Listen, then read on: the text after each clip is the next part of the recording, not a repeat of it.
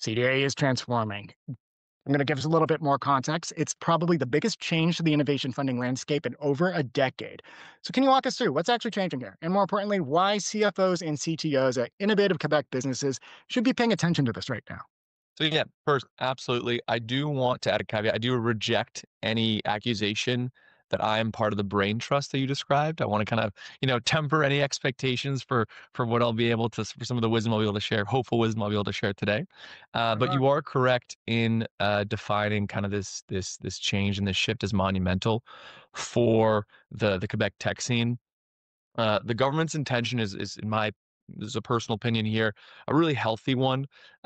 They want to change the CDA program, which is colloquially, known as the e-business tax credit, which supports kind of classic software IT consulting firms, and was kind of conceived in the early 2000s. They want to shift this towards a tax credit that supports AI.